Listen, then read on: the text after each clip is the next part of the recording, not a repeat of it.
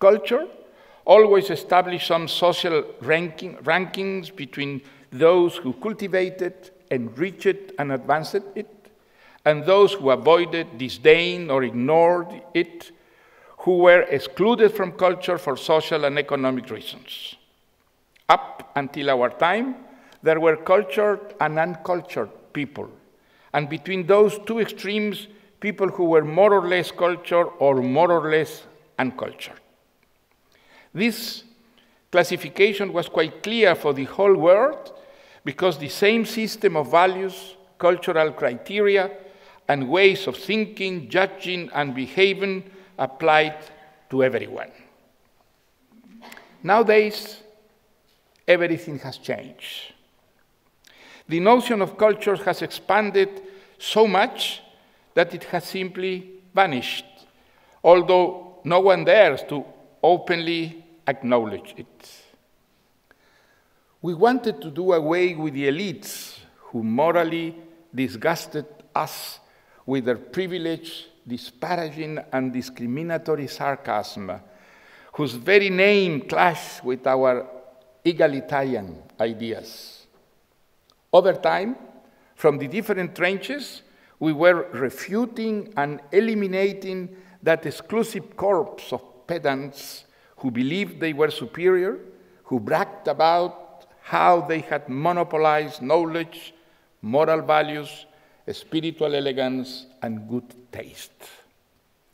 But what we obtain is a Pyrrhic victory, a cure worse than the disease, living in confusion in a world in which paradoxically everything and nothing is culture, since there is no way to know exactly what culture is.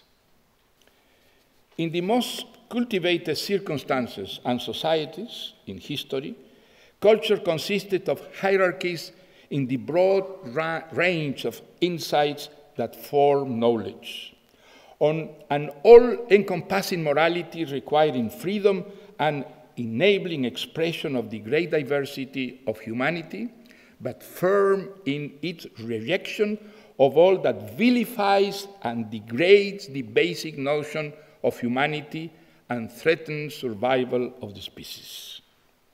It was an elite comprised not by reason or birth or economic or political power, but by the effort, talent, and work completed and with the moral authority to establish in a flexible, renewable way an order of importance of values in the arts, science, and technology.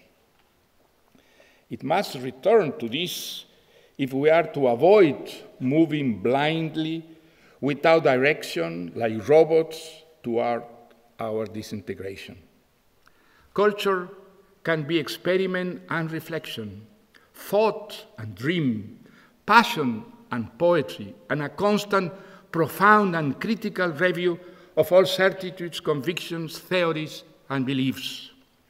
But it cannot be separated from real life, true life, life lived, which is never that of platitudes, of artifice, sophism, and frivolity, without the risk of disintegrating it. It may seem pessimistic, but it is my impression that with an irresponsibility as large as our irrepressible vocation for games and entertainment, we have made culture one of those showy but fragile castles in the sun which falls apart at the first gust of wind. Thank you very much.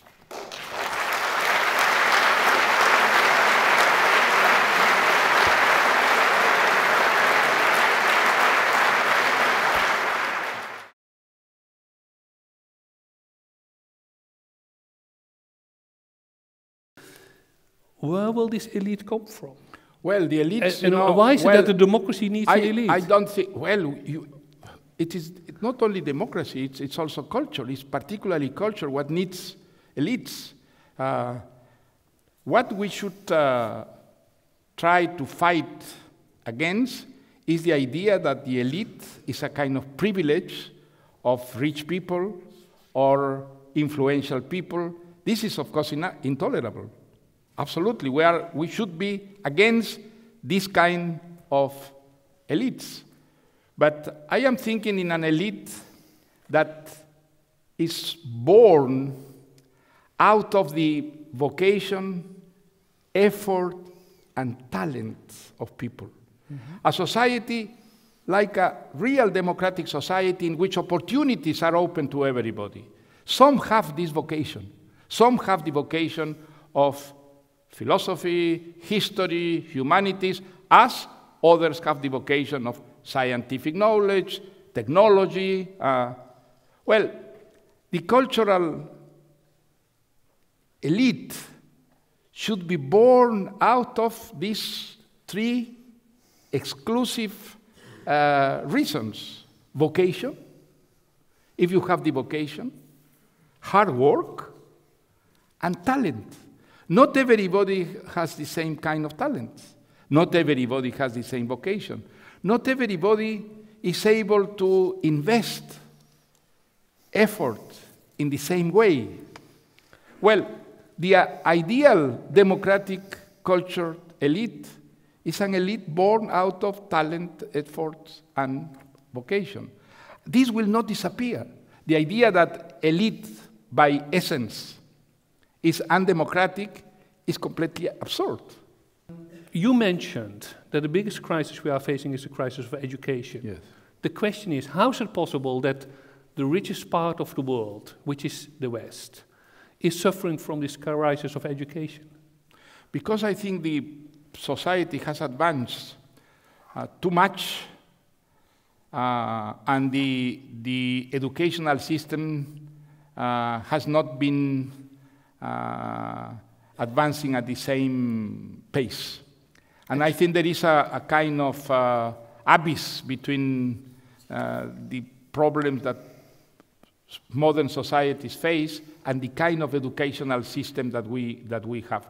We are not preparing through our educational system the kind of professionals and technicians and scientists and humanists that the kind of society that we have our day needs. And this is something that has, I think what happened in, I mentioned May '68 because it's very interesting. I think in May '68, this feeling of distance into the educational institutions and the social reality of our days was perceived, but the problem is that the kind of solution that was found was absolutely counterproductive. Destruction of authority, the idea that education was something that deeply was impregnated with the idea of repression. The idea of Foucault was so largely, shared, and if not shared in a way that was the air of the rebellion of the youth people was contaminated with these ideas. So the destruction of authority, instead of solve the problem of education, aggravated it.